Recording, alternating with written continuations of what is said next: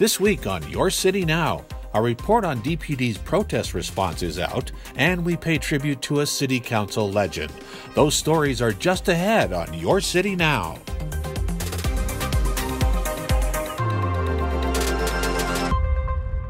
Denver's Office of the Independent Monitor, the watchdog for Denver's police and sheriff departments, released the findings of one of the largest investigations in its history this week, detailing the Denver Police Department's response to the George Floyd demonstrations this past summer. Just some of the key findings in the report conclude that the Denver Police Department had no internal controls or clear policy on the use of less than lethal projectiles and use of force.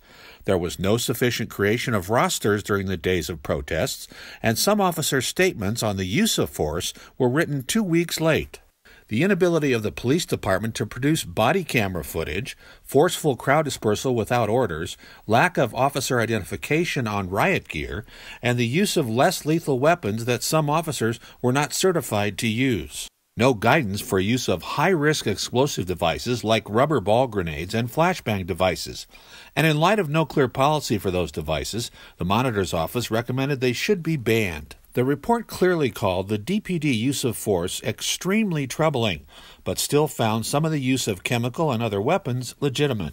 Police Chief Paul Pazin, who welcomed the investigation, released a statement offering this: "We want to learn from this and ensure that any of the gaps or the shortfalls don't occur in the future. We need to make sure that our responses are in line with our values as a city, and this is a step in that right direction." You can read the entire report at denvergov.org/independent monitor. A recent survey by the Scientific and Cultural Facilities District revealed how dire the financial situation is for the majority of artists and art institutions across the state. That's why Denver Arts and Venues has partnered to launch the Arts Through It All Giving campaign this season. The program asks residents to give a donation to a local arts organization, gift a membership, subscription, or class, and shop local artists. In a typical holiday season, you would have the Nutcracker, you would have the Christmas Carol, Symphony would have multiple performances.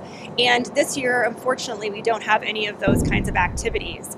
And that's true not just at the arts complex, but really around the city. And so our cultural organizations are really hurting this holiday season. And so this is an opportunity to support them. And our goal is to really have an appeal for arts and culture so that people will think about giving back to the arts because they give us so much. Just making sure that when this pandemic is over, that they are still standing and surviving.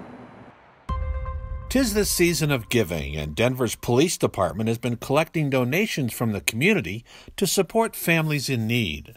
So this year, the Denver Police Department was invited to partner with the Denver Dream Center and collaborate on this Christmas in the City drive-through experience. The Dream Center has identified, I believe they said 8,000 families more impacted by COVID than others. And this is the chance to help a little bit, to give a little bit of that Christmas spirit back, and to make a kid's Christmas.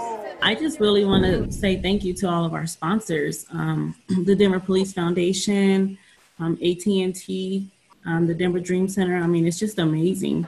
This event will have 30 to 40 vendors who've all donated in some type of way. I know Macy's is donating hundreds of coats for kids.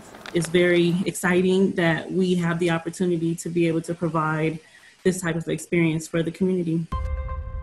In 1975, Cathy Reynolds became the first woman elected to Denver City Council, and Monday night, current council members honored her memory. It's clear that she loved the city of Denver and its residents. I learned so much from her. She was a role model.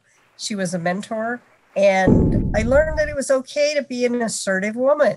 For me, I will always feel this special appreciation for the doors that she opened. Reynolds served the longest continuous tenure in Denver Council history, spanning more than 28 years.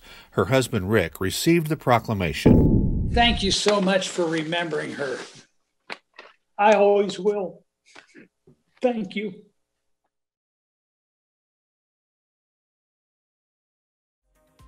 You can catch new episodes of Your City Now every Friday.